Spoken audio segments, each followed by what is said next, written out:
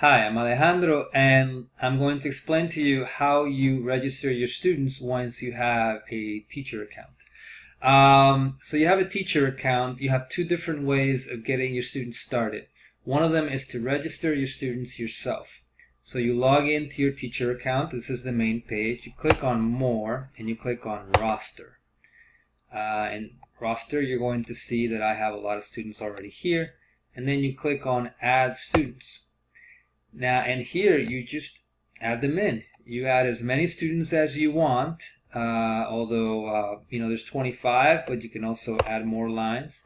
And you need to add a last, first name, username, and password.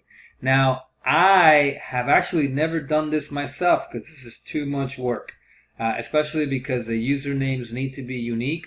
So with 3 million users, you end up spending too much time typing this up. So personally, I always have my students register themselves. So if you want to have them register themselves, what I do is I take them to the language lab together and I say, okay, everybody go to sign up and then click on the student tab because you guys are students. And then you're going to fill out your name, your last name, your location. I tell obviously we're in Massachusetts. And then school name, we're all going to select our school together, so we look for my high school right there.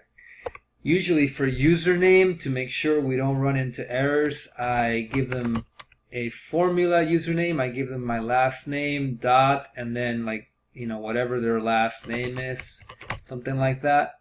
And then as a password, I usually give them all the same password or something like that. So I'm going to register a kid right now. I'm calling it Test Student, Massachusetts. We are in Weston High School. There's a long list of schools here. This is kind of annoying, and I should do something about that. Weston High School, Weston Middle School. There you go. And password, I'm going to give the same password. I click Submit. Oh, somebody's already taking that. Yegros, let's give him last name Long. Last name. Do that. And one more step. So I log in. Yegros. I hope I remember the, the username. And here I log in. Now, we're almost done, but not quite. The student has registered, but as you can see, there are no activities here. The reason is because they've registered with the school, but they still need to register with the teacher. So they press on Account. Here's the state. Here's the school. Now they select the teacher. These are all the teachers in my high school. I am Señor Alejandro Yegros. They click that. Now the settings have been updated. You can also select the class, although I personally am not big on that.